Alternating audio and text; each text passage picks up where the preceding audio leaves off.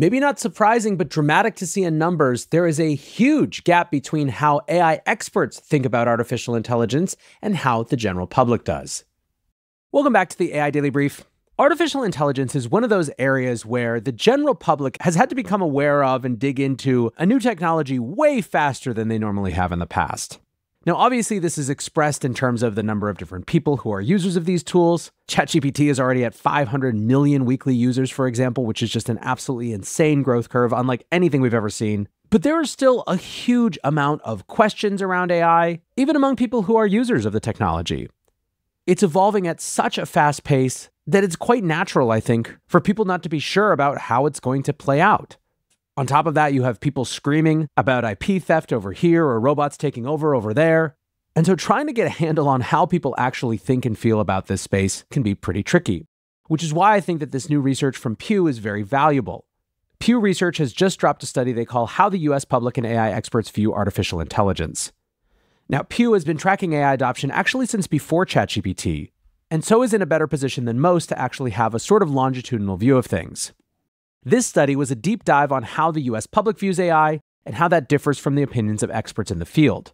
Now, on the public side, Pew surveyed a sample of 5,400 people, evenly distributed between genders, and with a good spread of age and ethnicity.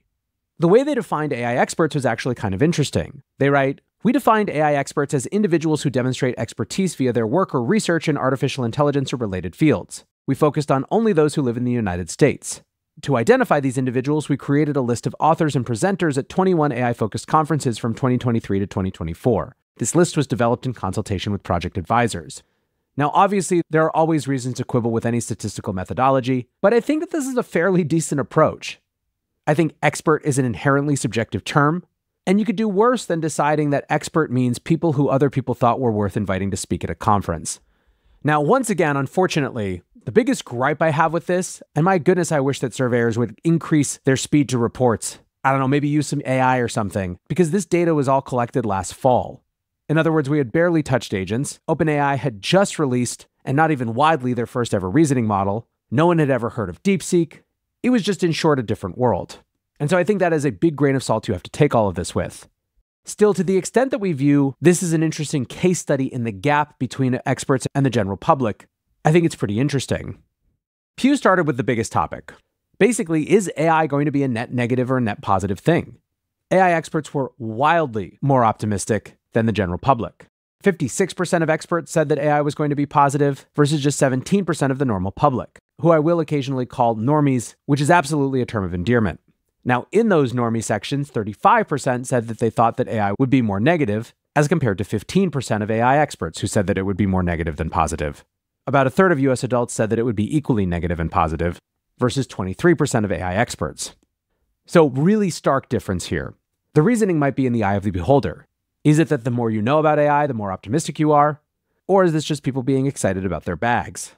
That's a bit of a glass half full, glass half empty debate, but it is notable that about 76% of AI experts think that AI will benefit them personally, as opposed to just 24% of US adults who think that AI will benefit them personally.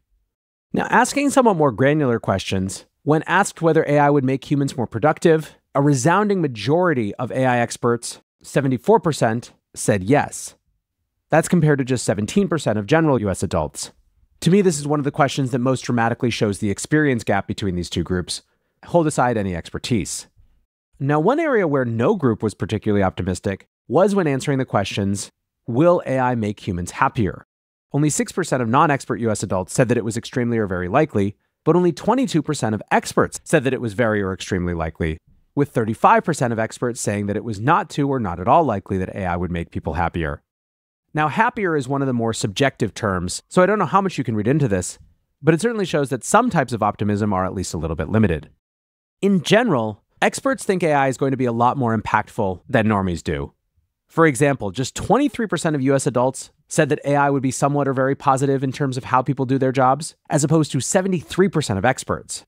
Only 21% of US adults thought that AI's impact on the economy would be somewhat or very positive, as opposed to 69% of AI experts. The one area where there was the most optimism was around medical care. 84% of AI experts said that AI would be very or somewhat positive, and a full 44% of general US adults also said the same. The area where there was the most alignment of AI's negative impact was around news, with just 10% of general US adults and 18% of AI experts saying that AI would have a positive impact on the news. And the lowest surveyed area was around elections, with only 9% of general US adults and only 11% of AI experts saying that AI would have a positive effect. Now, as you might imagine, one of the big questions was around jobs. Experts have a fairly mixed view on how AI is going to impact jobs. When asked what they thought the impact of AI on jobs would be, 39% of experts said that there would be fewer jobs, versus 33% who said that there would be not much difference, versus 19% who said that there would be more. A full 64% of non-expert US adults thought that AI would mean fewer jobs. Now, I think that this intuitively reflects people's sense that companies are always looking for ways to cut costs, and if AI really does get as good as it seemed like it's going to, of course there's going to be fewer jobs.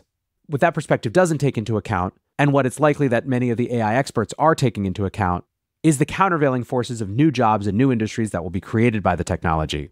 One area of commonality was in inaccurate information, misinformation, impersonation, data misuse. 66% of adults overall and 70% of experts are highly concerned about people getting inaccurate information from AI.